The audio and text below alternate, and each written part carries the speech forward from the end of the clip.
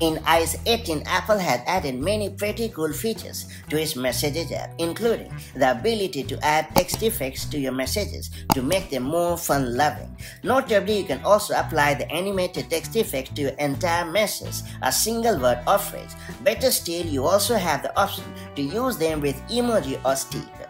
That's it, let's get started. So first up, you have to launch the Apple Messages app on your iPhone running iOS 18 or later. And then you have to open a conversation thread.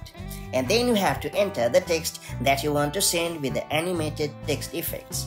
Alternatively, you can also select the text, emoji or sticker that you want to add an effect with a double tap.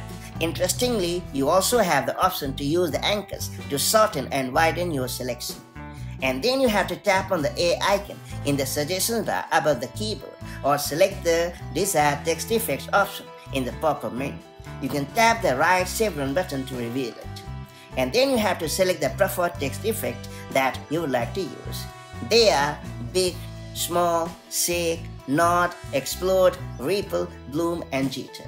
It's worth pointing out that the text effects require iOS 18 or later. Otherwise, they won't animate at all, so keep this important thing in your mind, and I'll see you in the next video with more such handy tips and tricks. Till then, stay safe and have a good time. Bye-bye.